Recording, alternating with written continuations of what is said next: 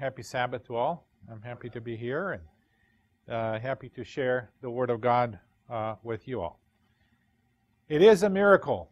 These words are not heard very often. I remember about 2 years ago when a sister in Southern California was very ill, and she was taken to the hospital, and she was going down very rapidly. Her hands got dark. She had no circulation. She had no circulation in her feet.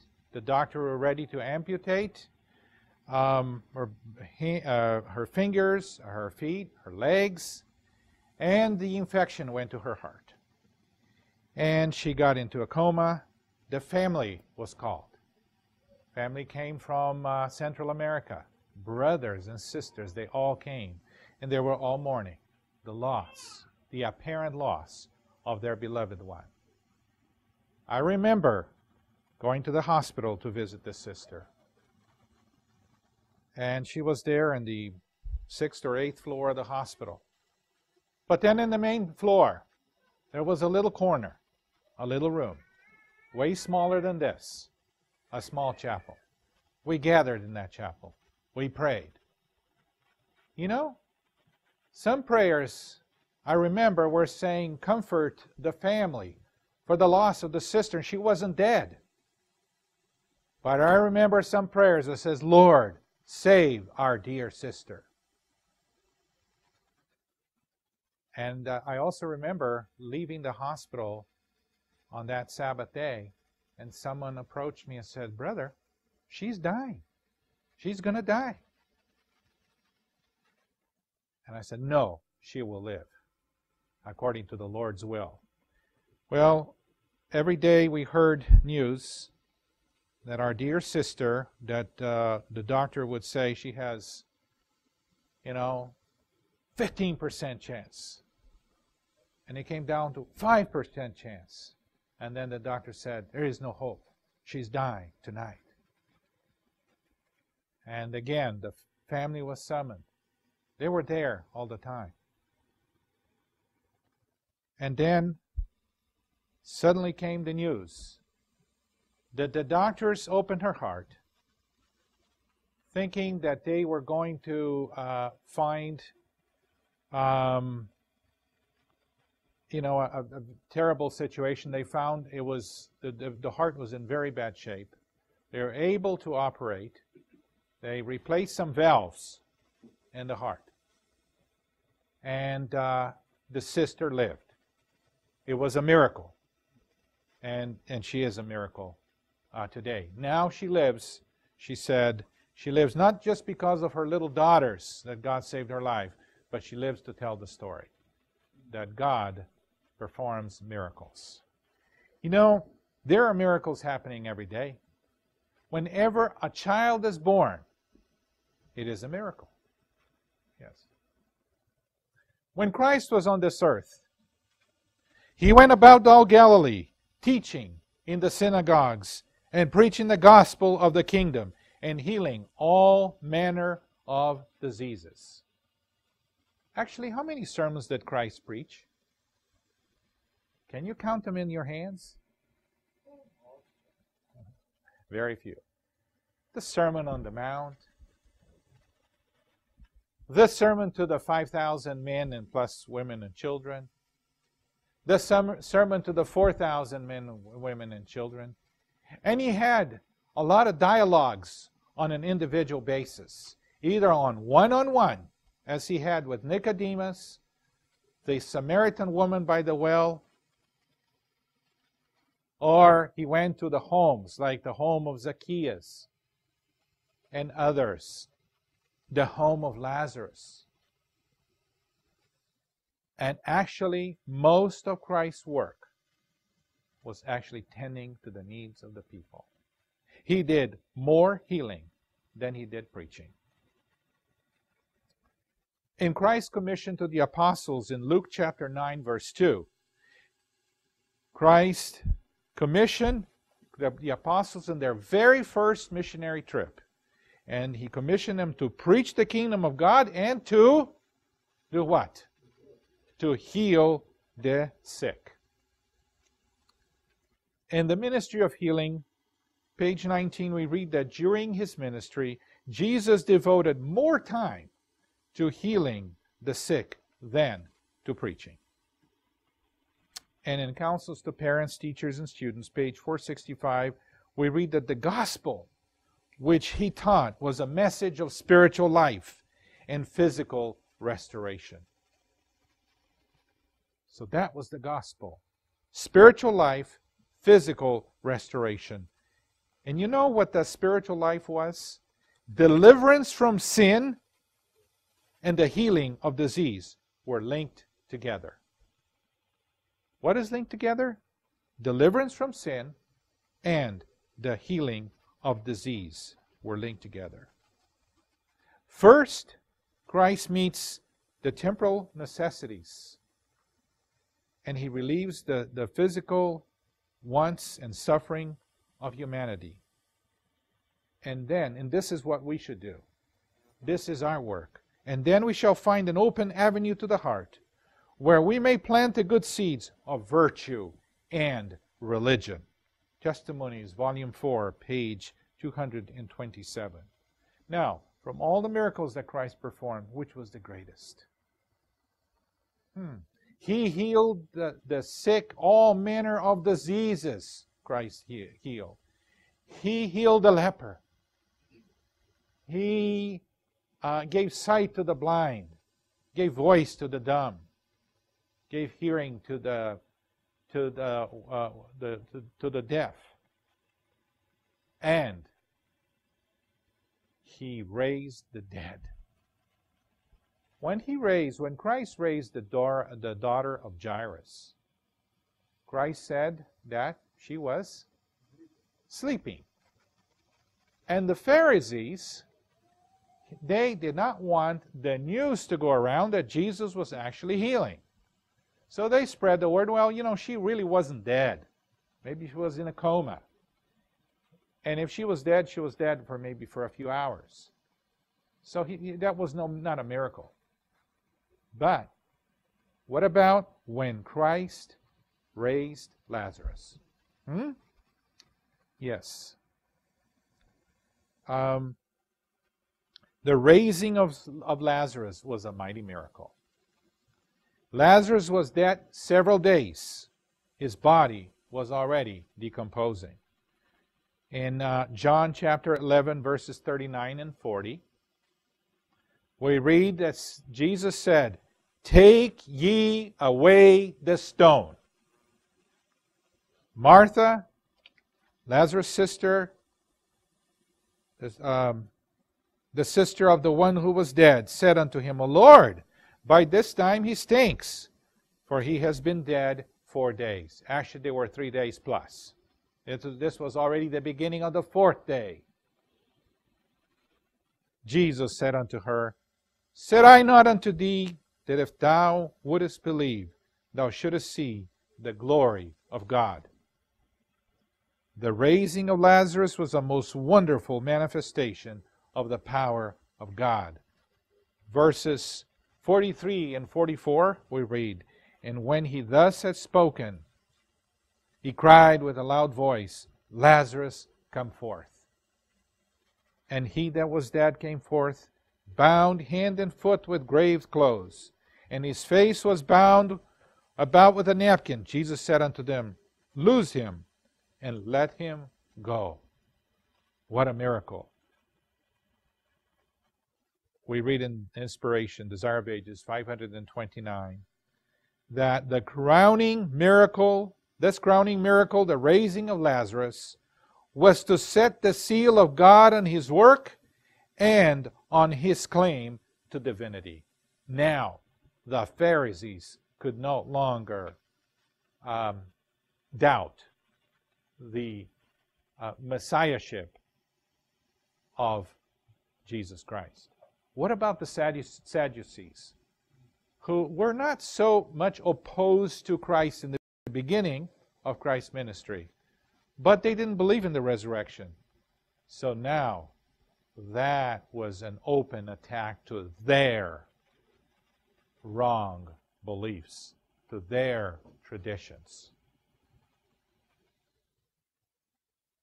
So they joined. The Pharisees and Sadducees now joined together in opposing the ministry of Jesus Christ. We also read further in Desire of Ages, page 537, that miracle was the crowning evidence offered by God to men that He had sent His Son into the world for their salvation.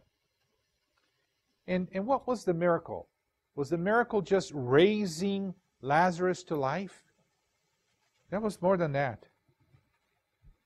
You know, we think of this mighty miracle as a restoration to physical life. In His ministry, Christ restored physical and spiritual lives. Which of the two is harder? What do you think? Is it the physical life or the spiritual life? So there is still a greater miracle than this great miracle of raising Lazarus. There's another one. That is not the greatest of all miracles. A great miracle, but not the greatest of all miracles. Actually, the restoration of spiritual life or deliverance from sin is even a greater miracle. Let us look at some examples. Do you remember the story about the two mad men? Jesus had spent a night on the lake where He had performed a miracle. There was a terrible storm. The disciples thought that they were going to sink. It was gone. It was all over until they found Jesus sleeping on the boat. And they called, "Master, don't you care that we perish?" And Jesus, with a very firm but caring, melodious voice, said, "Peace be still." And the sea became calm. After these words, then they completed their journey. They crossed the lake. And in the early morning, the Savior and His companions came to shore. The light of the rising sun touched the sea and land as with the benediction of peace. But no sooner they had stepped upon the beach, their eyes were greeted by a sight more terrible than the fury of the tempest. Wow! What could be worse than the sight of that terrible storm that they were about to die? From some hiding places, from the tombs, two madmen rushed upon them as if to tear them in pieces. Oh, hanging from them, from their arms and from their feet, were broken chains, and also flesh and blood, because they had cut themselves. Their flesh was torn and bleeding. Their eyes glared out from their long and matted hair. Their very likeness of humanity seemed to have been blotted out by the demons that possessed them, and they looked more like wild beasts than like men. Desire of Ages, page 337. And in Matthew chapter 8, verses 28 and 29, we read, "And when He was come to the other side in the country of the Gergesenes, there met Him two possessed with devils, coming out of the tombs, exceedingly fierce, so that no man might pass by that way." Everybody avoided that. They were just terrified. And behold, they cried out, saying, "What have we to do with Thee, Jesus, Thou Son of God? Art Thou come hither to torment us before the time?" And you know the story. Jesus expelled the demons from these men. They fell at Jesus' feet and worshipped Him. They were free. Not only that, but these two men, they looked more like wild beasts than human beings, became mighty workers for Jesus. They became missionaries. They had not even gone through their seminary preparation. They had not even been baptized. Do you know you don't have to be baptized to be a missionary? You can tell others what Jesus has done for you. And that's exactly what they went to do. They were greater disciples or greater missionaries than the disciples themselves. They went about their city telling people what God had done for them.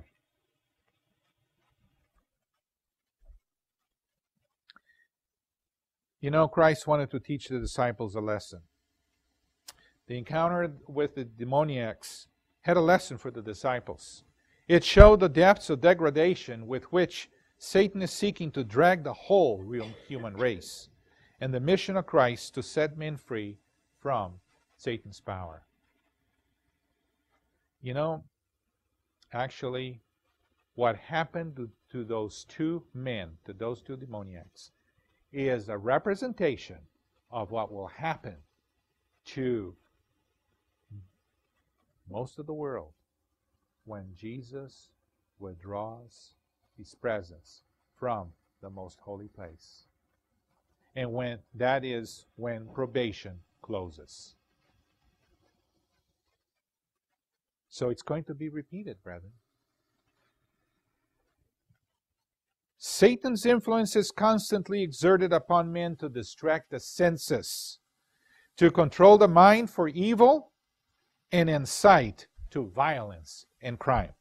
He weakens the body, darkens the intellect, and debases the soul. And where is our safeguard against Satan's power? Is only found in the presence of Jesus Christ. Desire of Ages 3:41.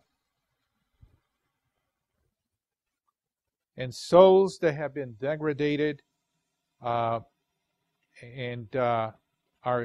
are still under the influence of the enemy may, through the power of Christ, be transformed into messengers of righteousness and can be sent forth by the Son of God to tell what great things the Lord has done for them.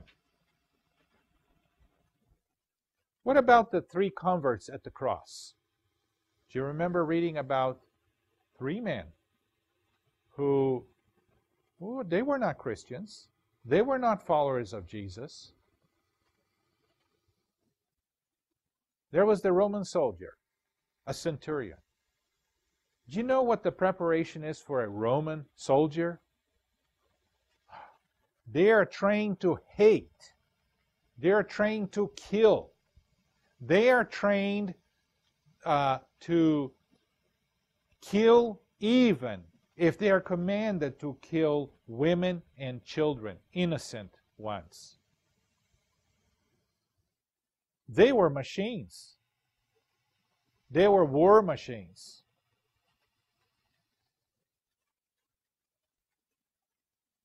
And yet, that Roman centurion saw in the face of Jesus that was on the cross compassion and love.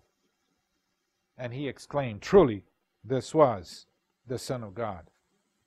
And then there was Simon the Cyrene, who carried the cross of Jesus. He realized that this innocent man, being put through so much suffering, and he's not even cursing those that are persecuting him. That man was touched, and he was also converted. And then the thief, one of the two thieves, he accepted Jesus Christ. Those were mighty miracles. Even right to the cross, there were conversions. There were mighty miracles. Can such people be changed? Can such ones be saved? Only by the transforming power of God.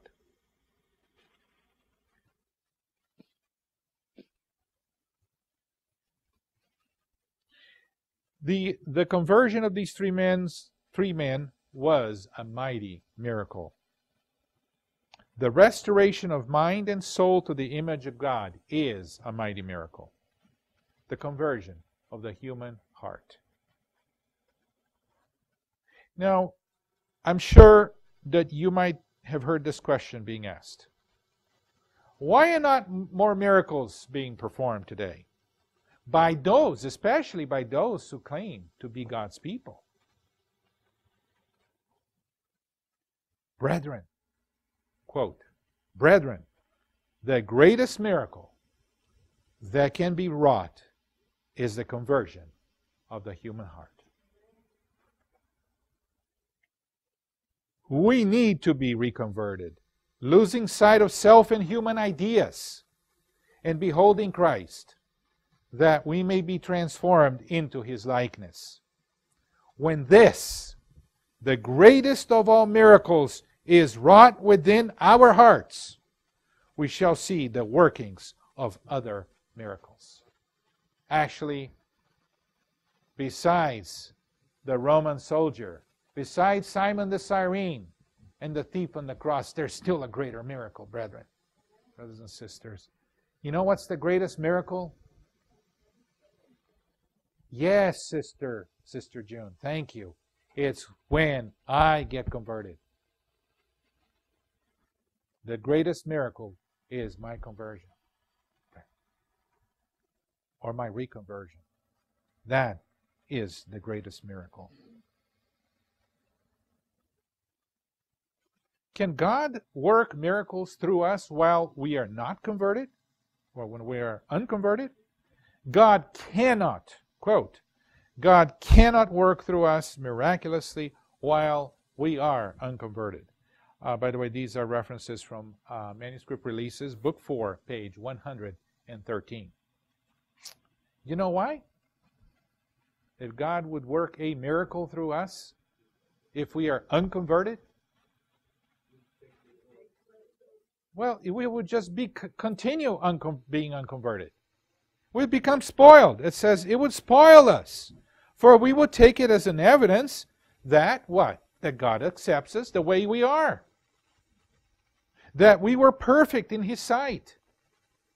By living faith, claiming His promise of forgiveness.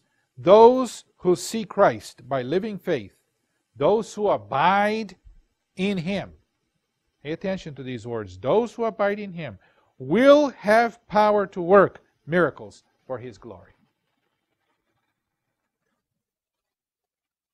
Why is it that miracles are not being performed? I should say, why is it that more miracles are not being performed today? Because we're unconverted. That's what we read. You know, when we are converted, we will reveal the character of God. Christ came to this earth to reveal the character of the Father. Through Christ, we may reveal the character of the Father. Quote, the highest evidence that Christ came from God is that His life revealed the character of God. He did the works and spoke the words of God. Such a life is the greatest of all miracles. The same is, Desire of Ages 406. The same is true. Then, when we shall reveal the character of God, through Jesus Christ, of course, by doing what? By abiding in Him. By surrendering our lives to Him and by abiding in Christ. We shall have power to work miracles for His glory. Then, what? We shall do His works and speak the words of God. And this shall be the greatest miracle.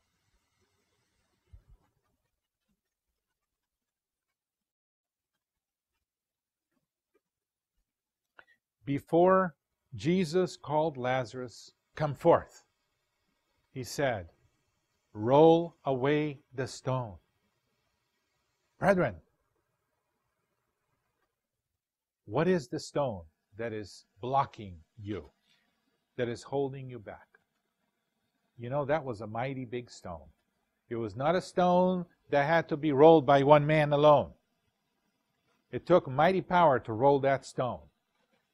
In fact, in order to roll away the stone of our lives, it has to be a mighty power.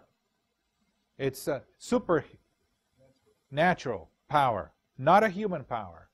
It's the power of Jesus Christ. The power of the cross can roll away the stone that is blocking us from surrendering fully to God. Quote, in perfect obedience to God's will, we are to manifest adoration, love, cheerfulness, and praise, and thus honor and glorify God. It is in this way alone that man may reveal the character of God in Christ to the world. How are we to reveal the character of God?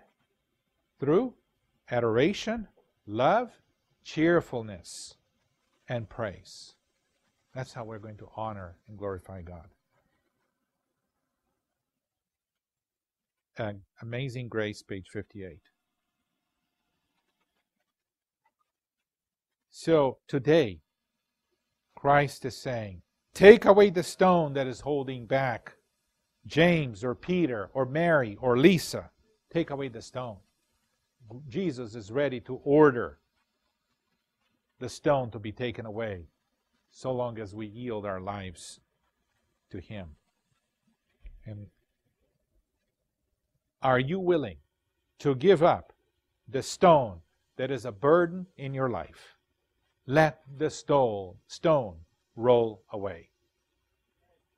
Now Jesus calls you. He says, come forth, my child.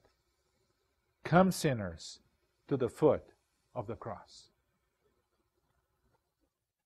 Come, ye blessed of my Father. Matthew 25:34.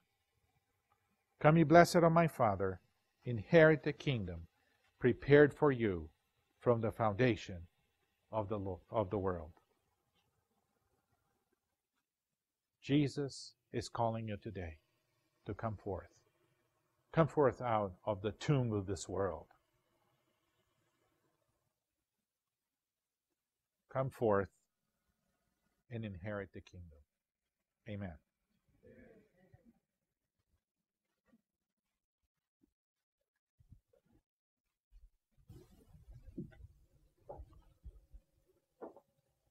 Our Heavenly Father, we bow before your throne of grace this Sabbath morning with thankful hearts. We praise your name because Jesus is our Savior and our friend. We thank you for this wonderful gift of Jesus who died on the cross of Calvary to save us. Help us now to yield our lives to Him fully and to live by faith the life of Christ.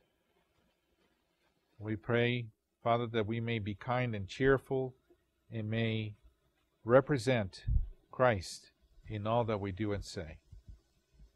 We ask you, Father, to roll away the stones that might be impediments to our salvation, the burdens that we might be carrying, the burden of sin, the burden of guilt,